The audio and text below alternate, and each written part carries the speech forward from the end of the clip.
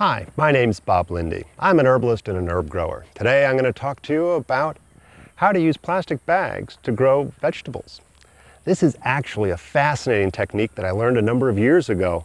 It's perfect for the beginning gardener, for children, or if you're in a condo where you've only got a small patio that you don't have any pots that you can put on there. It's even something you can just put on your front stoop. It doesn't require a lot of care, and you kind of avoid a lot of the mess.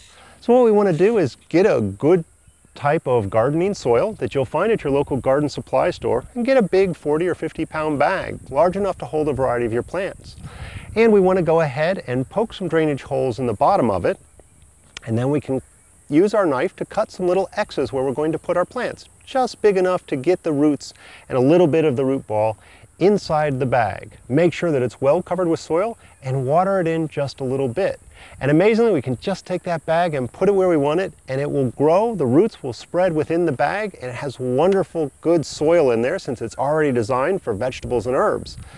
And when we're done, we can dump the soil out into the garden and go ahead and throw the bag away. We don't have to worry about the added expense of pots, and it's certainly a conversation piece whenever anybody comes over to see your wonderful garden and they just see the stack of bags flourishing with vegetables and herbs that they can pick for making their day's meal.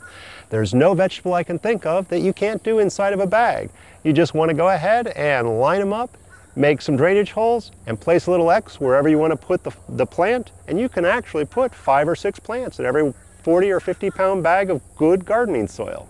So this is Bob Lindy talking to you about how to use plastic bags in order to grow your vegetables and your herbs. This is a wonderful way to really have an eclectic, unique use of these bags and an easy way to grow your herb garden, get started. So please enjoy your herbs and your herb gardens out of a bag of dirt.